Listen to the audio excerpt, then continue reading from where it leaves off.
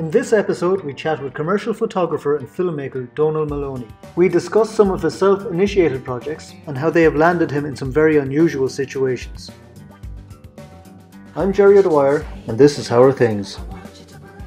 It's interesting your last, say, 5 to 10 years, projects that you've kind of generated yourself. It's almost like a complete flip side of the coin of your commercial work.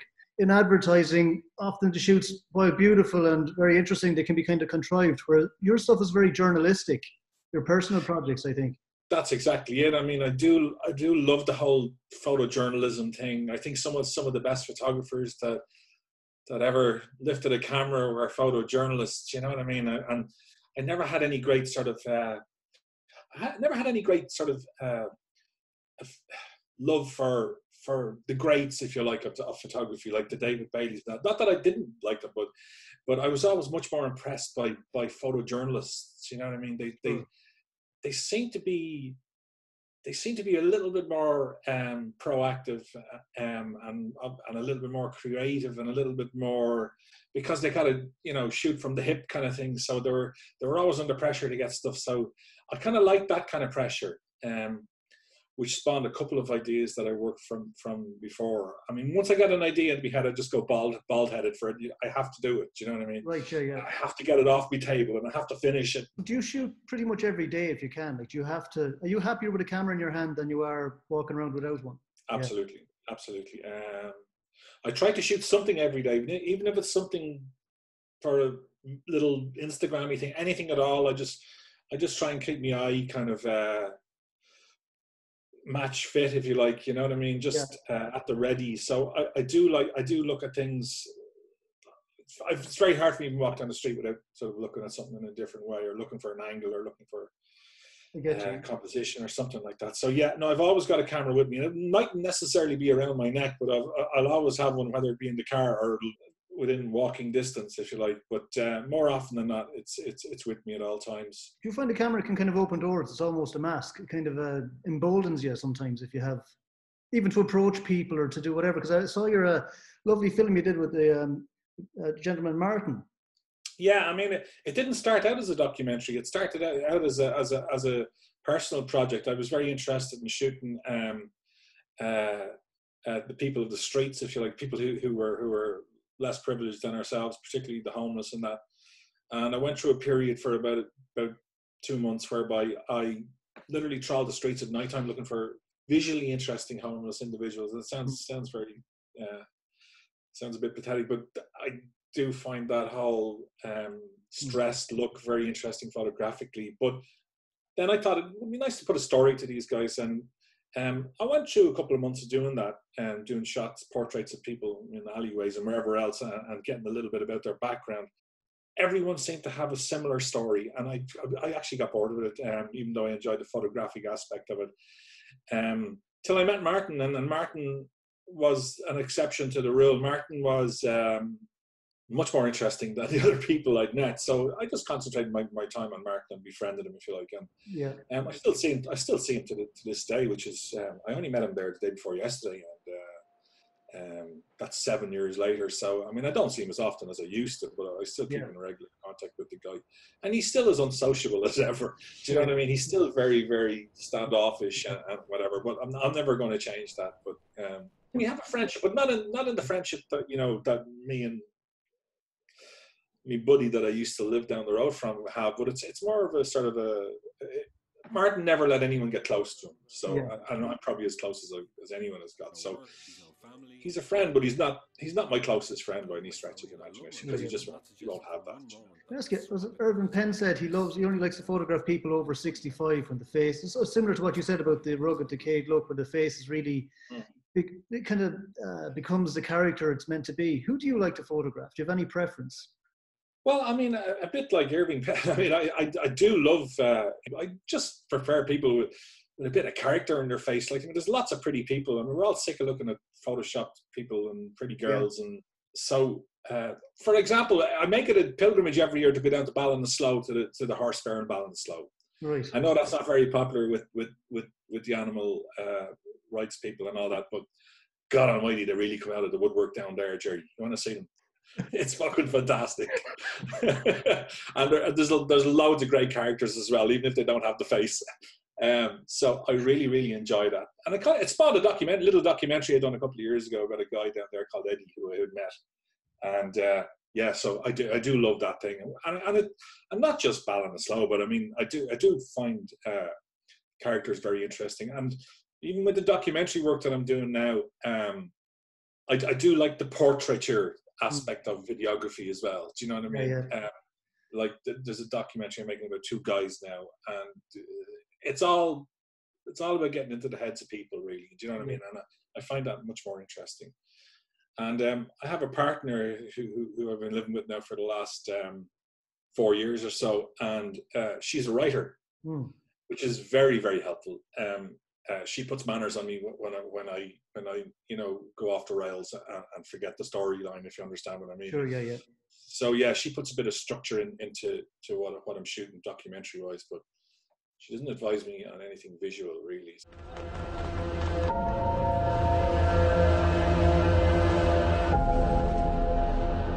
I loved her so much. I really did. She was a pure angel.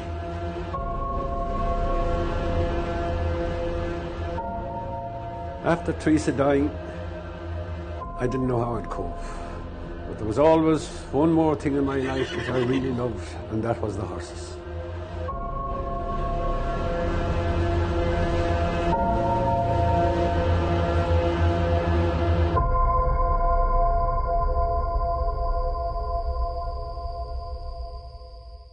When did you first become aware of photography? Not as in actively doing it, but when did you first think, geez, this is something I would actually devote my life to. This is something I'd like to do. Well, it was always a kind of a glamorous thing. I know you're not as old as me, Ger, but when I was a kid, to be a photographer was to be something that's very glamorous. It's no longer the case, really. I think photographers back in the day were almost magicians. They were sort of lauded. They were geniuses. They were untouchable. They created magic. Now everyone's creating magic. You know what I mean? So the mystery has gone out of photography to a large extent. But I suppose it's always been. I didn't really get into photography till I was about 18 or 19 years of age. So quite late, really. I mean, my uncle gave me an old Russian camera called a Zenith. I think they're Russian, and it was the most beautiful thing I'd ever felt. You know, you have this solid piece of steel in your hand that could make these beautiful images, and I fell in love with the instrument. And then the aspect of creativity, then it just became an infatuation then very, very quickly. Yeah. But professional photography never really crossed my mind till my late 20s. Yeah. It wasn't because I really wanted to become a professional photographer. I kind of hated the job I was working in at the time, and I needed to get the fuck out. And someone said to me, "Why don't you just give the photography a go? You're really good, and you should give it a go." And I just done the crazy thing of giving it a go, and just concentrated on the world of advertising because it seemed the most lucrative at the time. It was at the time. You're very well known for predominantly working with people. I've been on 1 or 2 of your shoots. We've worked on a couple of jobs over the years. And you do have and it can be quite entertaining, knack of pulling a performance out of someone. How do you deal with, say, a nervous or an unwilling subject? Or have you met any over the years that you're getting nothing from them? Do you have any little tricks of the trade when you're trying to coax a bit of life out of someone? I don't need to say any tricks. It's probably just my own personality. Even as a kid, I was very, very flamboyant, and I tried to, be the center of attention, and I was never shy in any way. And if I was, I counteracted that by being the complete opposite. So I'd never any problem communicating with people when I felt like I needed to entertain to get some attention or whatever. So I do enjoy the company of interesting people, no matter what their job or whatever.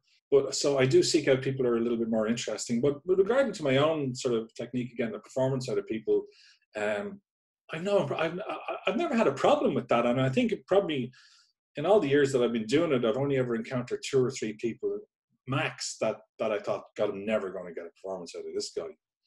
You think you know the guy, and Jesus, they're so used to cameras in front of them and I won't mention the names of the people. And you think that when you put a camera in front of this person, it'll be second nature to them.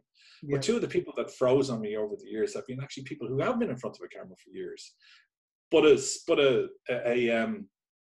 TV camera or whatever. So, yeah. but what stuck a stills camera in front of them was like, holy shit, they're actually freezing here.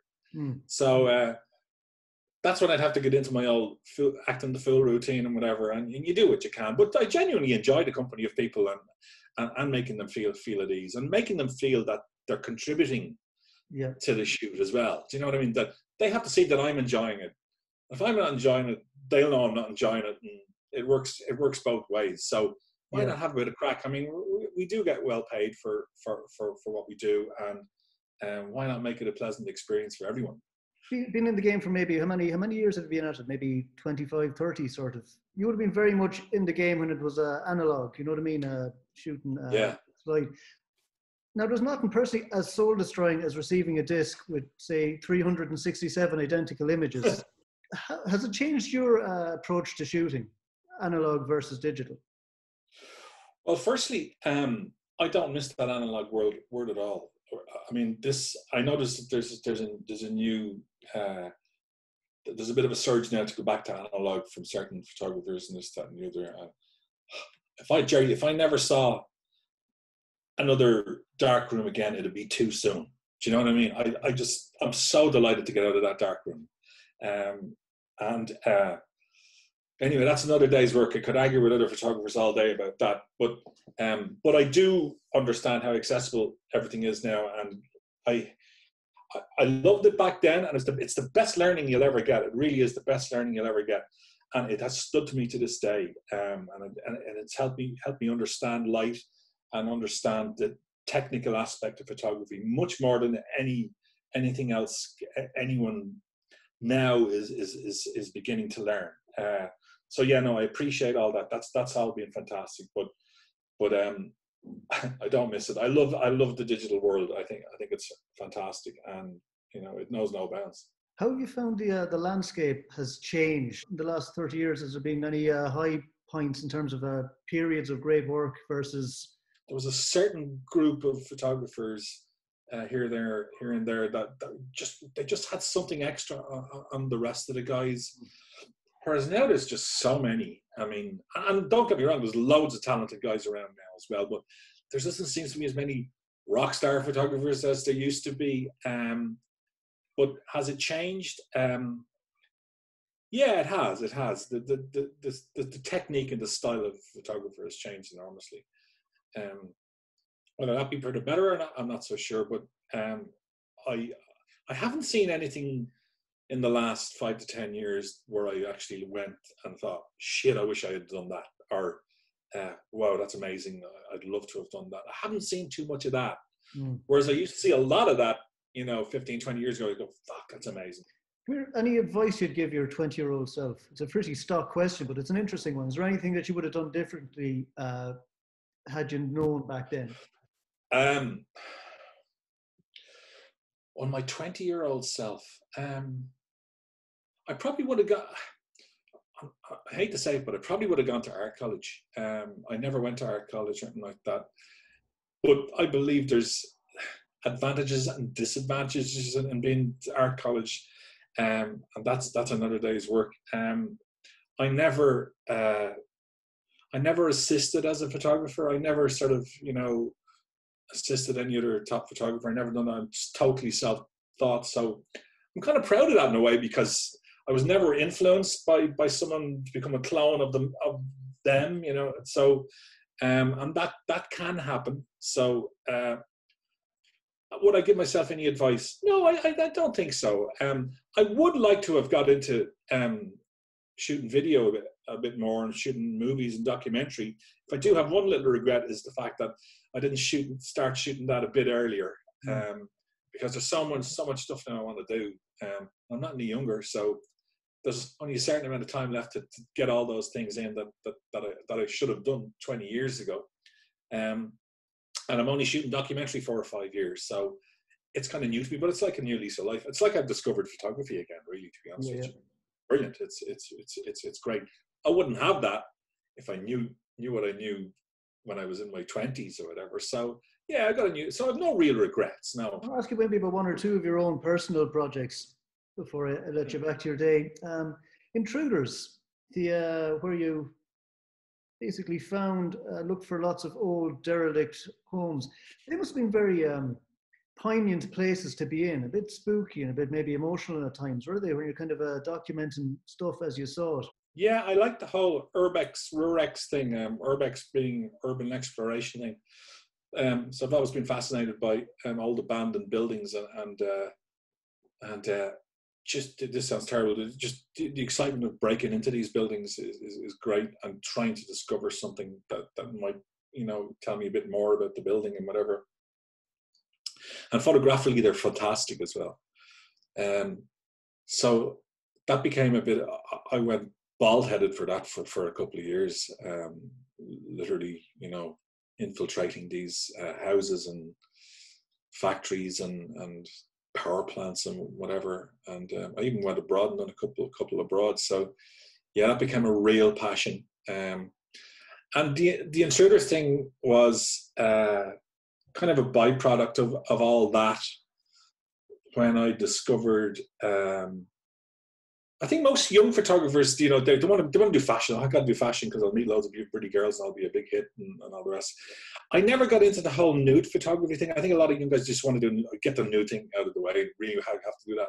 So it wasn't until my 50s that I decided that I better do this nude thing now. See, it was like, I'm not saying it's not intriguing, but it did intrigue me. But I thought, if I could take these nudes and incorporate with the project I'd been doing about the whole urbex thing, the abandoned building thing, kind of make it look pretty and whatever, it might be an interesting project. So I spent about 6 months driving around finding my 6 or 7 favorite abandoned buildings around the country. And then I managed to get my hands on, that's wrong. Find a few ladies who were willing to participate in the project. So it was literally smash and grab photography.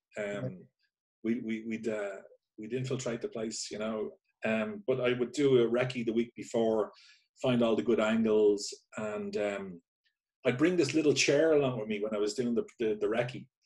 Just a regular kitchen chair. So that was my sort of scale model. So when I get into this building, I know, okay, I'm going to have about an hour in here before security are called or whatever. So I'd be placing the chair in the middle of the building, or in the corner of a building, or the corner of a corridor or whatever, and shit, the chair looks good there. And chair became another project, but anyway, that's another day's work. So chair was the scale model for the actual intruders project. So one thing spawns another kind of thing. Yeah. So yeah. Your recent documentary that you mentioned, it's called Quattro Colori, 4 colors. How did that come about? 2 years ago, I went to Florence to shoot an event in Florence called Calcio Storico. It dates back to Roman times, basically. The Romans used to play this game called harpastum, and it was used to keep the troops fit, the legionnaires or the centurions, to keep them fit when they weren't at war. And it was quite violent. And that sort of died a death when the Roman Empire died. But the people of Florence started playing with it again in the sort of 16th century. Mm-hmm. And it became part of the tradition in Florence. So they do it every year. There's 4 districts in Florence. You have the red, the blue, the green, and the white districts, which is represented by four churches: Santa Croce, Santa Maria Novella, Santa and blah. And they get it on once a year and beat the shit out of each other, basically, in this piazza called Santa Croce, which is overlooked by the church Santa Croce, where Michelangelo and some other of the greats are buried, and Dante overlooks this sort of this piazza where it all takes place every June. So there's 2 semi-finals and a final every year in June in Florence. So I had been going bald-headed to try and find a way of getting in to see this event or shoot it basically, and it was a no-no because they don't like non-Italian photographers covering it for whatever reason, I don't know. Anyway, I had to lie through my back teeth and do a lot of stuff that I shouldn't be doing to try and get myself an interview in the Palazzo Vecchio to try and get a pass to get into this event or these events, the 2 semi-finals and the final. So I had to. They firstly wanted me to have an actual a written permission from a newspaper as a commission, so that I was firstly to prove to them that I was a professional photographer and that this was a real commission, that this wasn't me just acting the mick, which it was, of course, but subsequently a newspaper actually did use it. The Indo used it in their Life magazine as a 4 or 5 or 6 page pullout or whatever. It was lovely, and it was fantastic. So I done that in 2018, and it's a long story, Jerry, that I had to go through in the Palazzo Vecchio and lie to these people in this fucking room and whatever, and being told not, you can't do this, and me throwing my arms around like an Italian, going crazy, and all the rest, begging them. And anyway, I done it in 2018. When I come home, I had a look at the shots, and I thought, geez, it'd be a fantastic documentary. How am I going to do it, though? I haven't got a word of Italian. So when I was there, I met a guy called Gianni Vanucchi, who's an undercover cop in Florence, and he helped me organize the documentary. What he done is he found one guy in each district, from each of the 4 districts, right. And I documented with these guys' lives for the 7 months leading up to the actual event in June. So I used to travel back and forward from Florence. It's totally self-funded as well. So this wasn't a cheap little project that I discovered myself. And yeah, it just grew from there. I didn't know how it was going to go, but it went really, really well. I really enjoyed it. And luckily enough, my partner also speaks fluent Italian. So I brought another DOP with me as well. So we were shooting with 2 cameras. So everybody could speak Italian except me, the director, kind of thing. So it was brilliant fun. Oh, the hardest thing I've ever done, but brilliant fun. So come here, what's next in line for you? What's next in line? Okay, here's the thing. I've been shooting this thing for nearly 26, 27 months. I don't know if you remember, 2 lads got married Christmas 2018. 2018, yeah, 2018, 2 lads got married here. And one guy was 58 years of age, and the other guy was 84. They got married to avoid an inheritance tax bill. Yeah, I saw the papers. Yeah.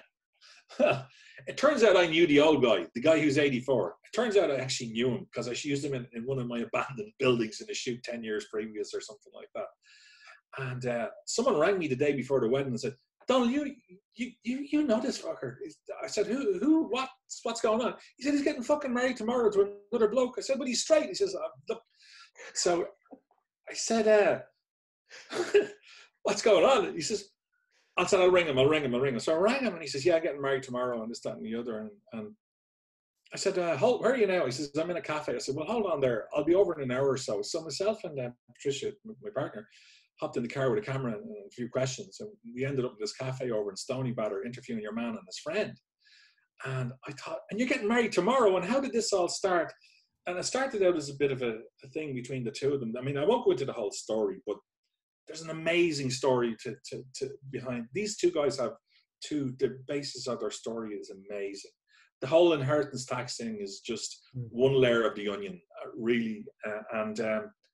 So yeah, I've been working on that for the last 26 months. But sadly, they did get married the next day. But sadly, the old guy who died in January, so that kind of put a halt to a lot of the shooting. But there's other things I have to do and whatever. But that's at a pretty advanced stage. But I'm very excited about that because it's very entertaining as well as I can imagine. Well, it is great fun. I appreciate you having a chat with me again soon, all right? All right, Jerry. Thanks a million. See you.